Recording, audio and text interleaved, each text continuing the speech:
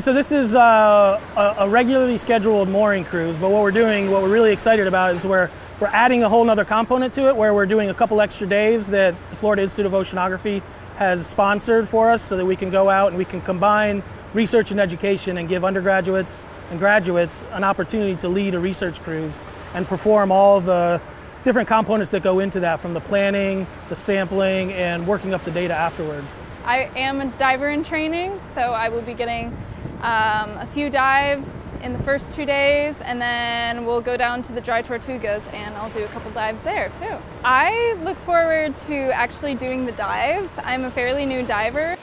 I do physical oceanography, which is a lot of satellite data, remote sensing, stuff like that. So you're working with data sets that are sensed from space. You don't really get to go see what's going on down there. And then when you do cruise data collection, you know, you're in it. You're not just having someone send you some numbers.